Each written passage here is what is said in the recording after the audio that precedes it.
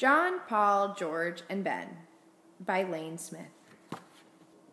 Once there were 4 lads, John, Paul, George, and Ben. Make that 5 lads. There was also independent Tom, always off doing his own thing. John was a bold lad.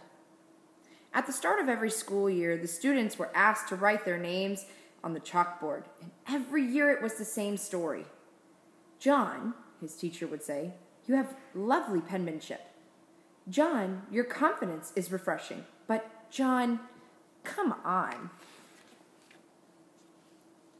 We don't need to read it from space. Paul was a noisy lad. Before fun was invented, people joined bell-ringing clubs. As a member of Boston's Old North Church, Paul spent hours practicing in the Belfry Tower. Over time, that bell ringing took a toll on young Paul. All day his head was filled with loud bings and bongs. He had to practically scream just to hear himself talk. Now that's fine around the belfry, but not at work. Extra large underwear? Sure, we have some. Let's see. Large, large, extra large. Here they are, great big extra large underwear. Paul was like a bullhorn in a china shop. Your wig? Yes, it's coming. And your polka dot shirts are coming. And the pink breeches are coming. It took many years and a midnight ride for people to finally appreciate his special talent. The red coats are coming. Everyone except that big underwear lady. She was still mad. George was an honest lad. One day he took his shiny new hatchet and chopped down his family's cherry tree. When his father discovered the tree, he asked, Son, do you know who killed this beautiful little cherry tree? I cannot tell a lie, answered George. 'Twas I who chopped down this cherry tree. Then run to my arms, dearest boy, cried his father, for you have paid me for it 1,000-fold with your honesty. Really, said George. In that case... When I tell you I've taken out the apple orchard, leveled the barn, and made kindling of your carriage, you'll be a wealthy, wealthy man. Ben was a clever lad. Not only did he have a saying for every situation, he generously shared them with anyone, anywhere, at any time.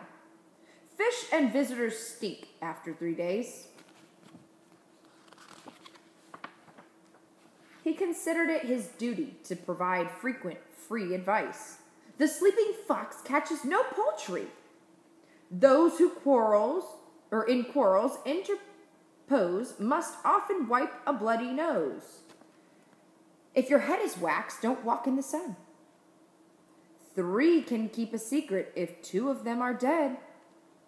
The townsfolk were so taken by his generosity, they came up with a saying, especially for Ben. Please shut your big yap.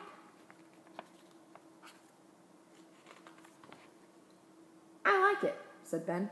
Short and to the point. Work a fox or turkey in there, and I think you've got something. Tom was an independent lad. One day, his teacher, Mr. Douglas, asked the class to make birdhouses by gluing macaroni to ye old balsa wood. Tom happily ignored him and used traditional building materials in a neoclassical design. When the class made a palm tree, Tom took one look and said, Not on your life, then quickly left to sketch his own tree. Young Thomas, fumed Teacher Douglas, would you mind explaining to the class why you insist on working so independently? Certainly, said Tom. In fact, I've taken the liberty to list the very reasons. Fear not, sir, I've used small words for the benefit of the dullards. Tom learned the power of his words that day. Mr. Douglas told him to pursue all the life, liberty, and happiness he wanted. Independently in the corner, the other students pursued lunch. The rest is history. Say, you want a revolution? Well, John, Paul, George, Ben, and Tom sure did. In April of 1775, they got one. The Redcoats were coming. In fact, King George III's army was marching to Lexington and Concord to arrest John and other sons of liberty. Fortunately, Paul Revere was a noisy man. After his midnight ride, every Minuteman, woman, and child knew who was coming and what they'd be wearing. It was the start of the Revolutionary War. The Americans needed to formally state their separation from the king. Who better than Thomas Jefferson, an independent man, to write the Declaration of Independence? Simply signing such a document was treasonous and dangerous. Ben Franklin, a clever man, said it best. We must all hang together, he quipped, or assuredly we shall all hang separately. One might think twice about signing his name. Not John Hancock, a bold man. He was the first to scribble his autograph, and, man, just look at the size of that John Hancock. The war was won thanks to General Washington. Everyone thought he would make a great king for the new United States of America, but George Washington was an honest man. The last thing we need is another King George, he said. President George, however, has a nice ring to it.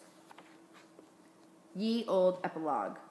George didn't live in the White House like all the other presidents. He was asked to live in New York City, where there aren't so many trees.